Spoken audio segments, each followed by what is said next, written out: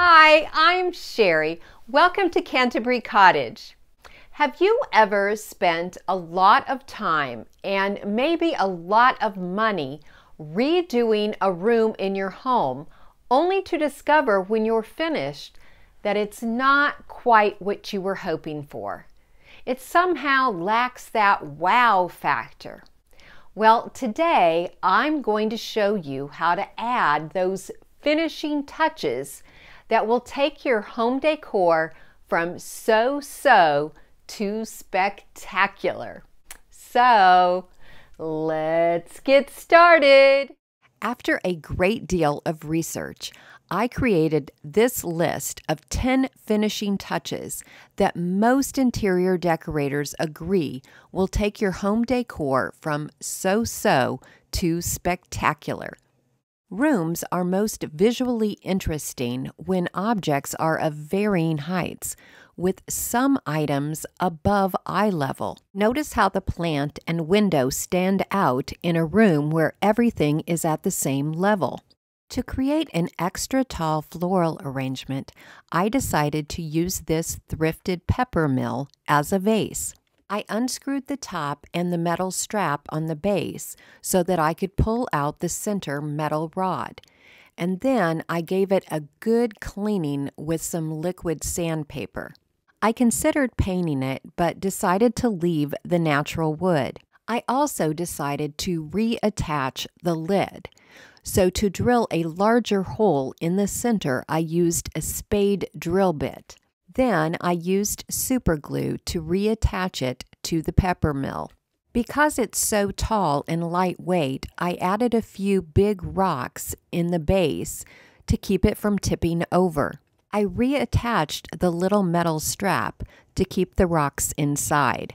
When I began disassembling this thrifted floral arrangement, I discovered gravel in the vase, and so I added a couple handfuls to the pepper mill for extra weight. Then I began pulling flowers from the thrifted arrangement. There were so many nice ones to choose from. When I was happy with my arrangement, I added a bow with extra long tails to accentuate the height of the pepper mill.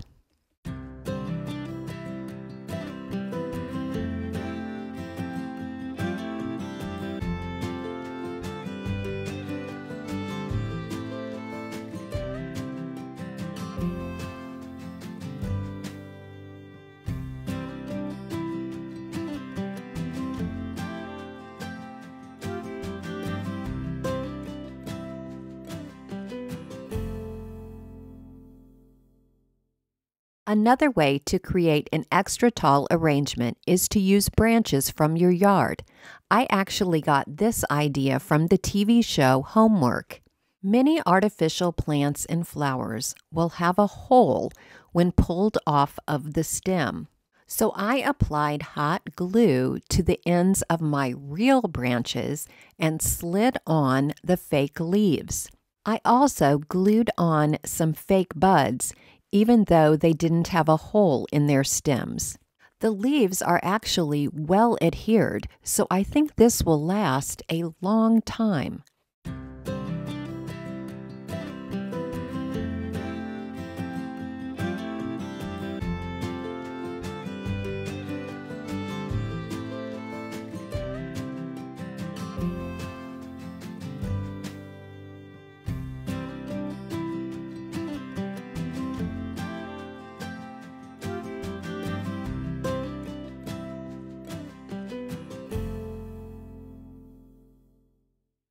I recently redid the window treatments in my bedroom, but there was one more project I wanted to do that I thought would really take them to the next level. I purchased this 8-foot MDF board and cut off a few inches so that it would fit perfectly between the two bookshelves in my bedroom. Then, using my electric stapler, I covered the front of the board with a coverlet that I purchased at Goodwill for just $4. I have a lot of fabric left that I'll be able to use on other projects too. If you use a thin fabric to cover your board, I would recommend applying some batting underneath the fabric first. I attached 2 L brackets at each end of the board. I would be using these to attach this cornice between the 2 bookshelves in my bedroom. After lining up the cornice and marking the spots, I pre-drilled the holes. Then I tightened the screws going through the L bracket to hold the cornice in place. Then I lowered my window treatments so that the hardware would be hidden behind the cornice. I also patched up the old holes with some spackling. I would touch up the paint later.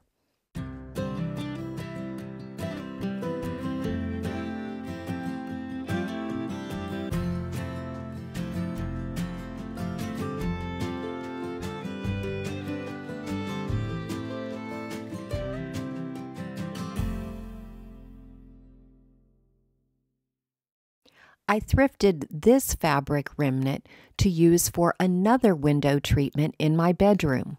I cut the fabric in half, creating 2 long strips. Then I stitched them together along the short end to create 1 long strip. I folded all 4 edges over about a 1/2 inch and pressed in place. I folded the bottom edge a second time and pressed it in place. Then I folded the top edge over about 2 inches and pinned it in place. Then I stitched all 4 sides of the curtain panel, leaving a pocket at the top for a curtain rod. I had recently thrifted a bag of fringe for a couple dollars and decided to hot glue some on along the hemline of the bottom of the curtain panel. I could have sewn it on, but hot gluing it on just seemed easier. I ran a $3 tension rod through the pocket at the top of the curtain panel and hung it at the ceiling level so that I could still open and close the shutter on the window if I wanted to.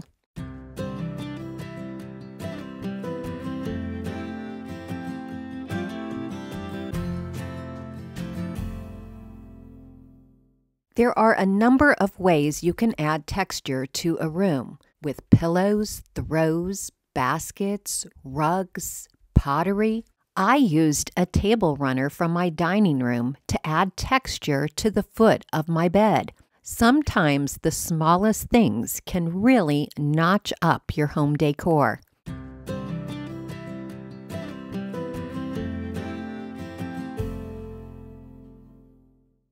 I still had fabric and fringe left after making the small window valance and decided that I would use it to cover this dog bed to create a cushion for my window seat.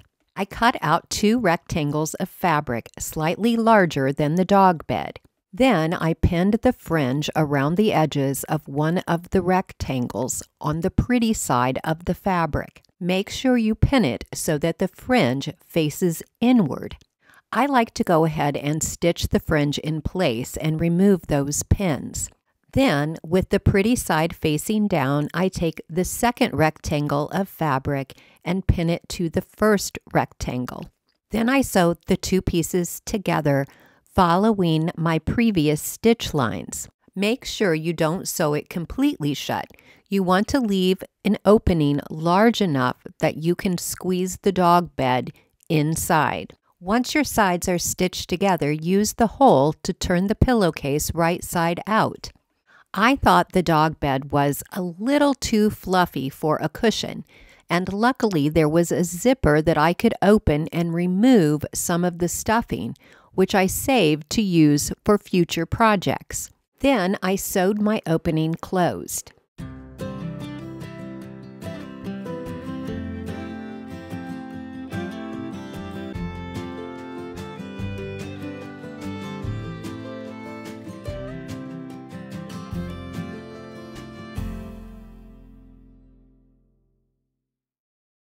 I have already completed a number of lighting projects in my bedroom, including creating this pendant out of a thrifted basket, recovering the lampshades on 2 lamps on our nightstands, painting and adding trim to this once ugly lamp, and hanging a chandelier in the corner of my room.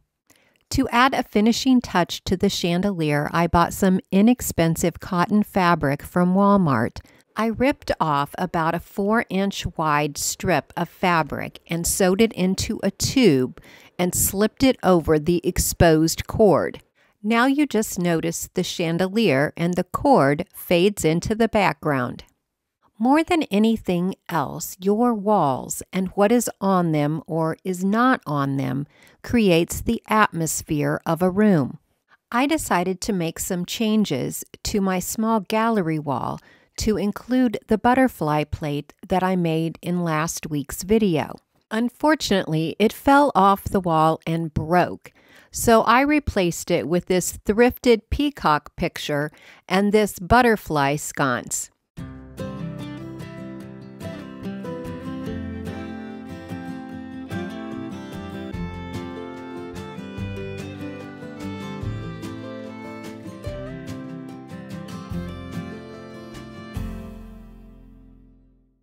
As you may remember, my husband insisted that he keep his coat rack in the bedroom, and so I needed to rearrange this side of the dresser too. So I took down the shelf and added a few more pictures, including the dragonfly coasters from last week's video.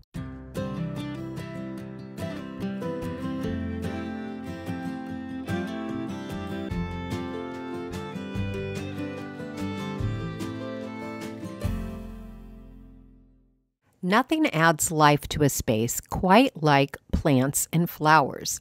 Notice how the plants in the room on the right add interest to an otherwise boring room. And artificial plants and flowers have the same impact. Here's a fun idea for creating a realistic faux plant. Pour coffee grounds into a pretty glass container, such as an old kerosene lamp. Add a little styrofoam for easy arranging, and then add your faux stems. I pulled some from a thrifted basket. Be sure to add some longer stems for interest and to make it look more realistic.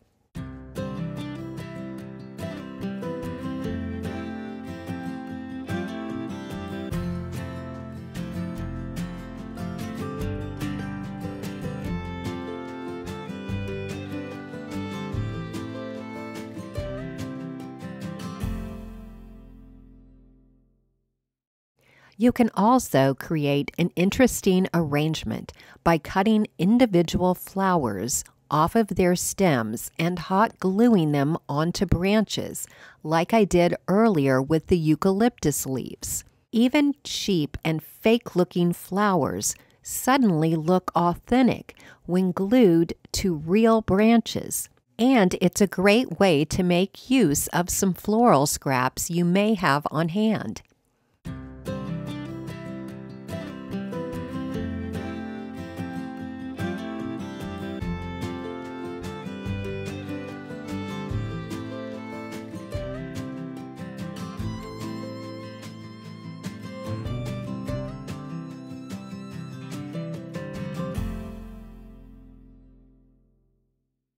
Remember, we want pretty homes, not showrooms, so make sure to include objects that reflect your personality. I love clocks and butterflies, and since my butterfly plate fell off the wall and broke, I decided to make a butterfly clock. I popped out the clock face, painted it with a couple coats of chalk paint, and lightly distressed it. Then I hot glued on a cardboard coaster to cover the hole in the back. I trimmed up the coaster and then I traced around the clock on a piece of cardstock and cut it out and hot glued it to clean up the back side of the clock. I made a small bird nest by wiring some angel hair vine together in a small circle. Then I hot glued a little Spanish moss in the center of the nest. I added 2 blue beads for eggs, and I also added some scrap greenery that I had on hand. Like I had done on the previous butterfly plate, I used the front transparent part of a Dollar Tree butterfly sticker and hot glued a few in various places on the clock. I added a couple small sticks and hot glued on some tiny flowers because I am obsessed with this technique.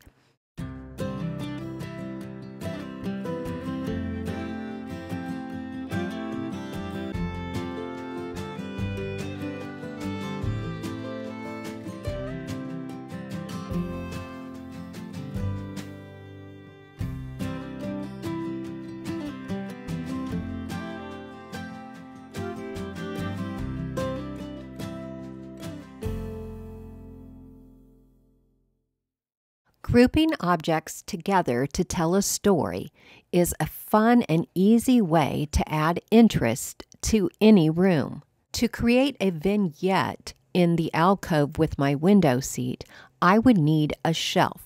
Using a mallet, I knocked off the brackets from an old thrifted wood shelf. To make them slightly smaller, I cut about a ½ inch off of the top of each bracket with my miter saw, and then I adhered them to an old cigar box using construction adhesive. For extra stability, I added a few small screws through the base of the cigar box and into each bracket. My brackets already had holes in the back for hanging, so I attached a couple screws to the wall and I was able to easily hang up my cigar box shelf.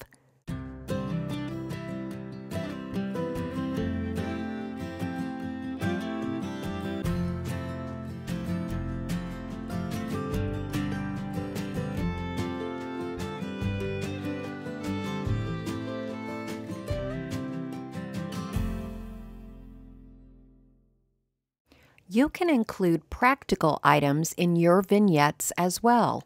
I like to keep a bottle of water on my nightstand, so I decided why not make it pretty and match my bedroom decor.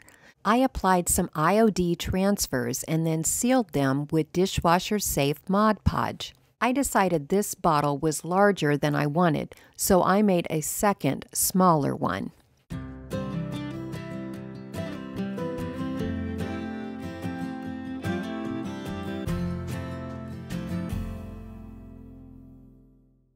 A tray is a great way to add a pop of color in a room and to corral the items in a vignette. I painted this pretty tray with the paint left over from painting my dresser, Sensible Sage Chalk Paint by Rust-Oleum.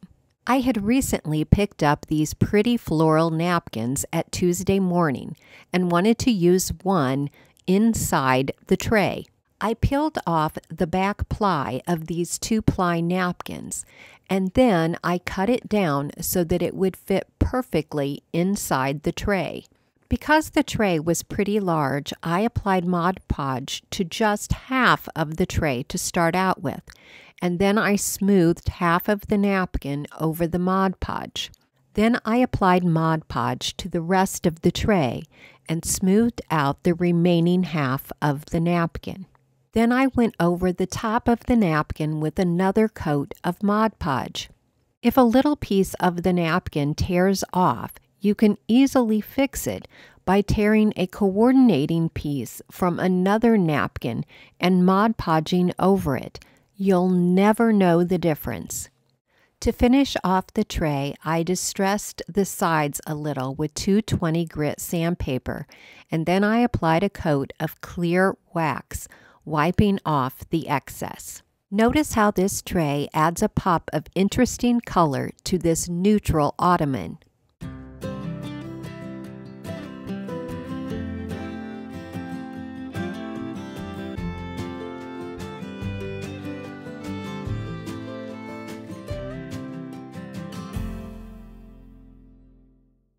I have mentioned before the importance of adding circles and curves to soften all of the rectangles found in rooms. I decided to turn a thrifted cross stitch into a round pillow. I traced around a charger plate to create a perfect circle. Then I pinned some pom-pom trim over the pencil line, making sure that it pointed inward on the right side of the fabric. I stitched the pom-pom in place and removed the pins. Then I placed it face down on a thrifted napkin. I pinned these two together, making sure that the pom-pom stayed inside. Then I stitched the two together, leaving a hole large enough for my hand to fit through. I trimmed off the extra fabric and turned the pillow right side out. I then stuffed the pillow using some of the stuffing that I had taken out of the dog bed. Then I just hot glued the opening closed.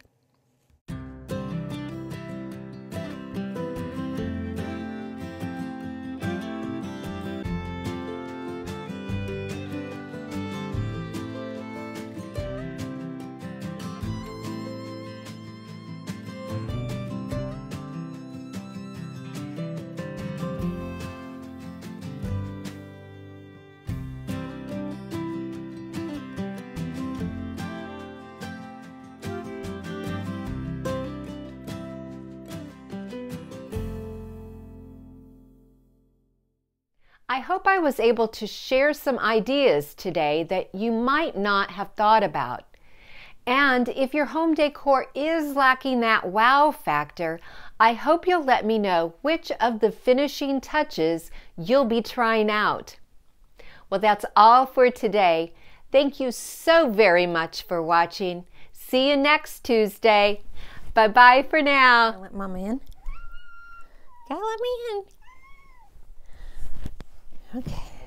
Only to discover when you're finished that it's not quite what you were hoping for.